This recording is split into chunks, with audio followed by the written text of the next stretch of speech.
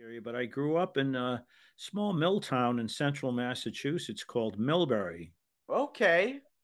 And everybody knew everybody, and everybody worked in a mill. There were seven mills in town, including my dad. And um, one day he comes home around Christmas with a box with a cord attached to it, something he called a television set. This is about 1959. And it were three channels on, and they were boring. Except one day I found these two guys beating the crap out of each other in the middle of a ring. And I became fascinated. I said, "What am I watching?" And I knew it wasn't boxing. They didn't have gloves on.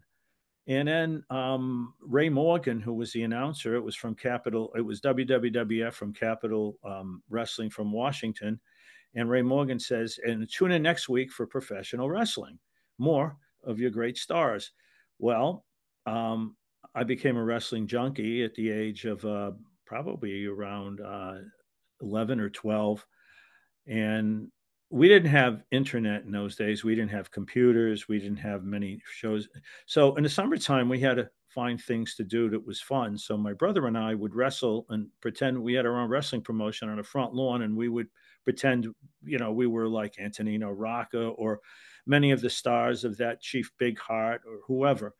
Um, and I became kind of hooked. And then I went to my first show at the Worcester Memorial Auditorium, and on that show, Bruno Sammartino was the main event against Curtis Iakia. And after begging my mom to let us, I was a little older at that time, and begging my mom to let me go with my brother alone, we had front row seats. And believe it or not, we were some of the only kids in there. They were all blue collar workers back in the 60s, smoking, drinking. You could hardly see the ring.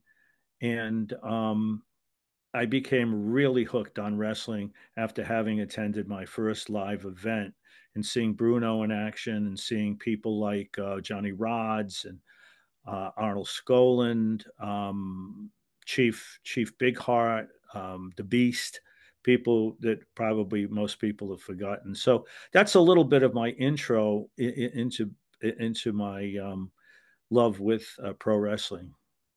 So this was like around the time of the territory days where you had like local promotions kind of running everything before they had big companies kind of take over before the WWE became such a national juggernaut.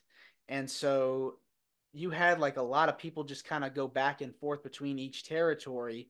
The East Coast, especially up north where you were, just had so many stars passing by.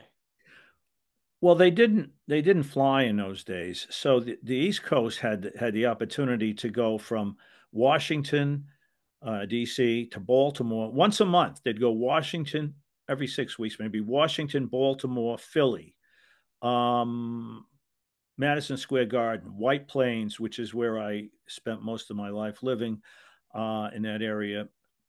Then they'd go up to Hartford, then they go to Boston Garden, then they would go up to Maine, then they'd come back and start all over again. But they could drive, and so and obviously those arenas could pack people in as compared to somebody in the Midwest driving for hours and getting a smaller crowd.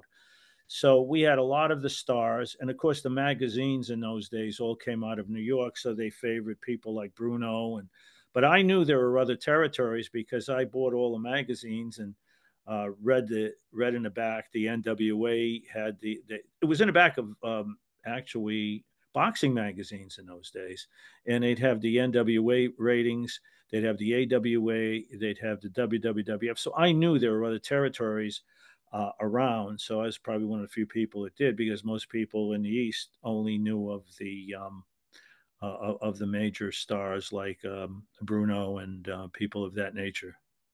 Yeah,